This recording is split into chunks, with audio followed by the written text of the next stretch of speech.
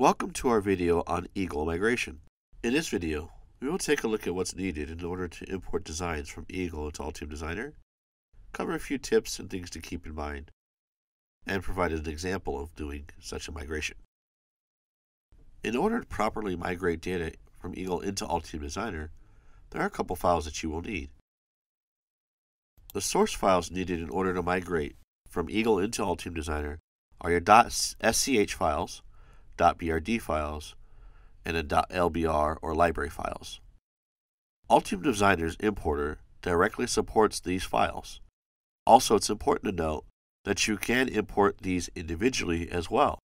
So if you only have a schematic, only have a .brd file, or just library files, each one of these can be imported separately. However, you can also import all of these files at the same time.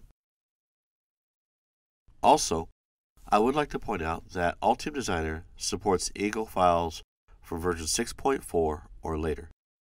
Let's go ahead and take a quick look at importing a design into Altium Designer. Let's start by opening the Import Wizard.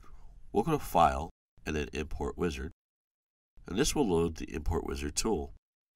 Now, once the Import Wizard tool has loaded, we'll go ahead and click Next, and in here, we'll go ahead and select the Eagle files.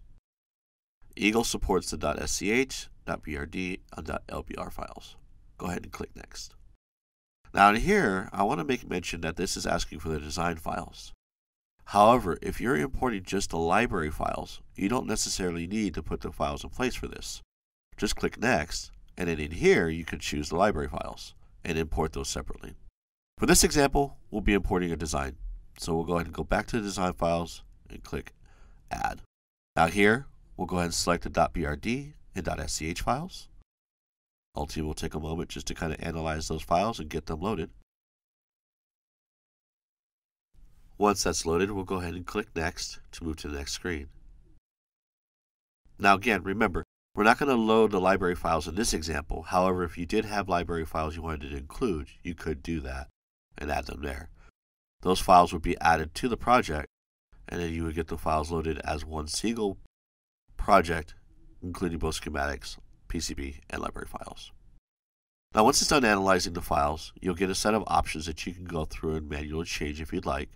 For the most part, we'll accept the defaults here and go ahead and click Next. However, you may want to pay attention to maybe the way the power ports are named or different things like that. Also, if you did have library files included, down at the bottom you can see that you can have those library files added to the project. We'll go ahead and click Next. We'll see a brief summary of how that file structure will happen, and then click Next again. Now, as you can see, it's going to go through the process of translating those files from schematics and PCBs in Eagle format to schematics and PCB in Altium format. Now, this will take a moment, but once it's done, we'll take another look at how we can actually verify the integrity of this design to make sure everything is in order. Now, I've gone ahead and sped this up a little bit just to save us some time. Once it's done, we'll go ahead and click the Finish button. Next, we'll move on to design verification and making sure that everything came over correctly and making sure that we continue to move forward with revising or reviewing this design in Altium Designer. First thing we'll want to do is take a look at the schematics. Now, looking here, you can see that there are probably multiple schematics that were all loaded into one sheet. So if you're happy with this, this does still work in Altium Designer.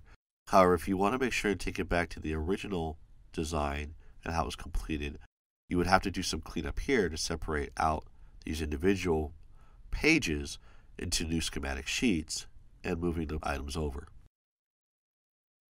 The next thing we'll want to do is make sure that the design is in sync, meaning the components on the schematic are linked to the components on the PCB.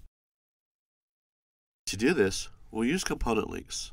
On the PCB side, go to Project and then Component Links. Now, since these designs were brought in together, Altium actually linked up the components for you already. So as you can see on the right-hand side, the matched components are schematics to PCB, and it was already linked up. Now on the left, we do have some unmatched items. However, this should usually make sense to you as the designer. And if not, you would need to investigate why there are some objects on the schematic that have component links to items on the PCB.